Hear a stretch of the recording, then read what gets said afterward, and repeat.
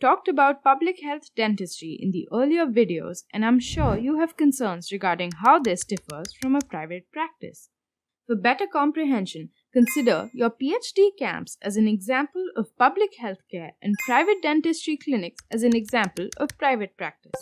Firstly, in clinics, usually the dentists deal with one patient at a time, while in camps, the healthcare professional deals with an entire population as they consider a disease to be a mass phenomenon. Secondly, a clinic is owned by the dentists and patients visit them in their clinic. But in case of camps, we as healthcare professionals set up camps and ourselves go to the patients in a population. Third, as you might have noticed while working at your clinic or in college, the patients mostly pay for the dental treatment that they receive, while in case of public health camps, we are usually dependent on external sources like state or central government to provide for funding. Next, a patient usually visits your clinic after the occurrence of a disease state, let us say dental caries. You treat their problem with the restoration as deemed appropriate and the effects are almost immediate and visible.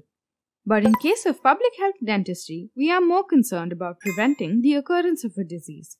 This proves to be beneficial in the long run. For example, let us say we want to prevent the occurrence of dental caries in a population.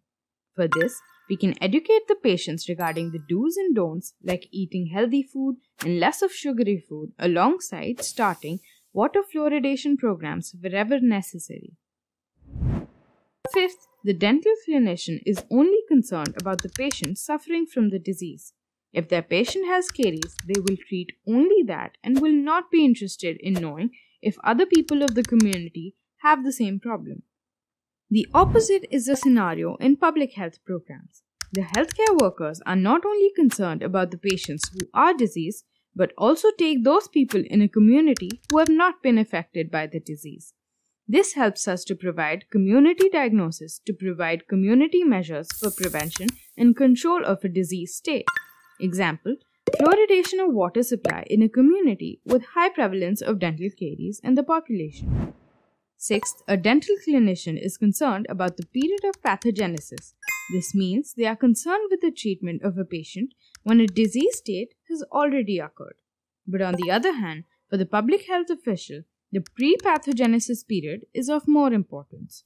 It is during this period, before the development of a disease, the health official can introduce preventive measures in order to remove the slightest chances for a disease to occur. Lastly, a dental clinician has very limited concern regarding the environment of a patient. On the other hand, for a public health professional, an in-depth study of all the aspects of the environment of a patient is necessary. This helps in understanding the type of agent and host conditions and knowing if the environment was suitable for the agent and not for the host, or vice versa. These were just some of the key points to remember when we think of differentiating between a private practice and public health dentistry. Always remember, primarily, private practice involves dealing with one patient at a time, and it is these patients who visit the dentist. While in public health dentistry, we visit the patient and are concerned with the health of the whole community. For a quick recap, in the first point we saw that the interaction is on a one-on-one basis while it is on a mass level in the public health sector. Second, we talk about whether the patient visits the dentist or vice versa. The third point focuses on financial status and who makes the payments. Fourth, we discuss whether the primary focus is on treating or preventing a disease state. Fifth, we differentiate on the basis of whether we are concerned only with the person suffering from a disease or the community as a whole, irrespective of whether they are suffering or not. Sixth, in the private sector, we are concerned with the period of pathogenesis, while a public health official is more concerned about the period of pre-pathogenesis. Lastly, we discuss the importance of the environment of a patient in both setups. This was all for today's video. Thank you. If you stuck with me till now, I am sure you enjoyed the video. Please do like, share and subscribe to the channel. It makes up for all the time and effort we put into making concepts so simple and easy for you. Hope to see you in the next one.